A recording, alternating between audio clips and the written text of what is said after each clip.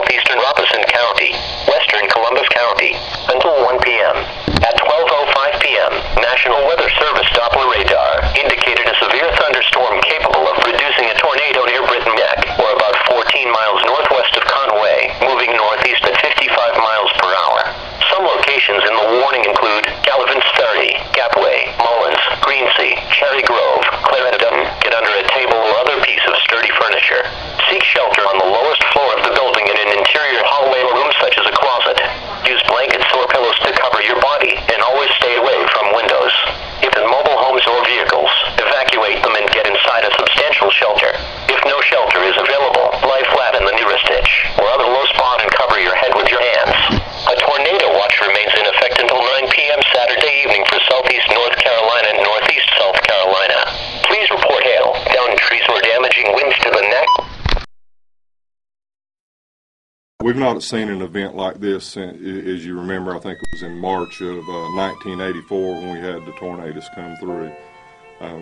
What was significant about this is the populated areas that it did hit, and it's affected a lot of people.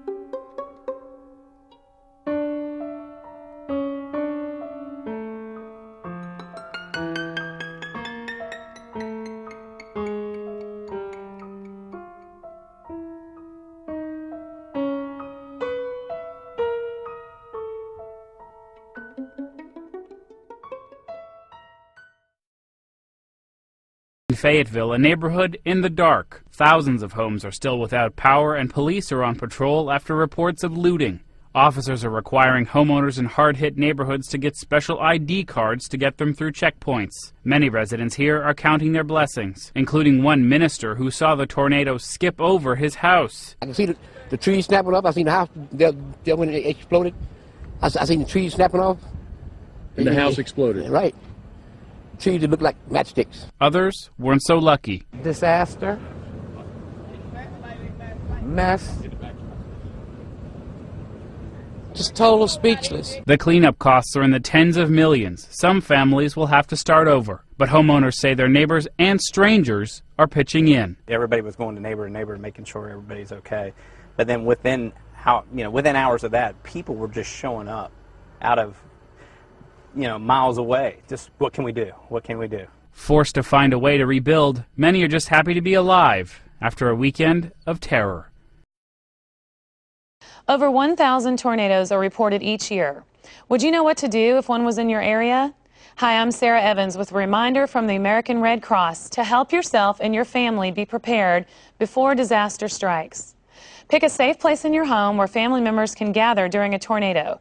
Assemble a disaster supplies kit and conduct periodic tornado drills to practice. To learn more, contact your local American Red Cross chapter or visit www.redcross.org today. Thank you.